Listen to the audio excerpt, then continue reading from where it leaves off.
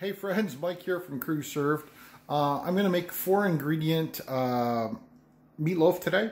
So all you're going to need is a pound of hamburger, a box of stovetop stuffing, 2 eggs, half a cup of ketchup, and if you're using very lean ground beef, you'll also need a half a cup of water. Stay tuned. Okay friends, so you got your stovetop stuffing, you got your ground beef, you got a bowl to mix it all with 2 eggs, a half a cup of ketchup, and a half a cup of water if you have lean ground beef, which I do. So we're going to grease the pan.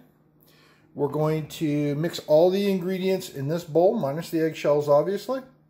Then you can add other things to it, like if you want onion or anything like that, anything else you'd like to have in your meatloaf. Once you've got it all done, you put it into your pan. And you put it into your oven at 350 for about 40 to 50 minutes. Just keep an eye on it depending on how hot your stove is. Hopefully this will all turn out and show you what the end looks like. Okay folks, everything's in the bowl.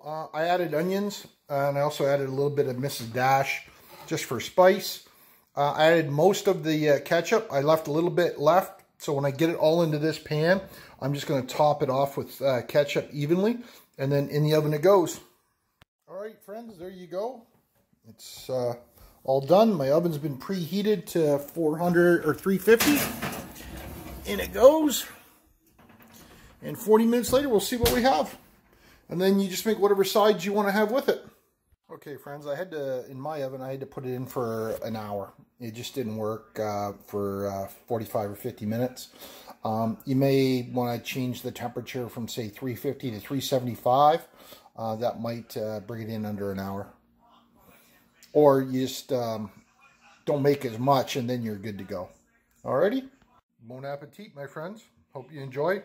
Don't forget to subscribe and leave comments. Thank you.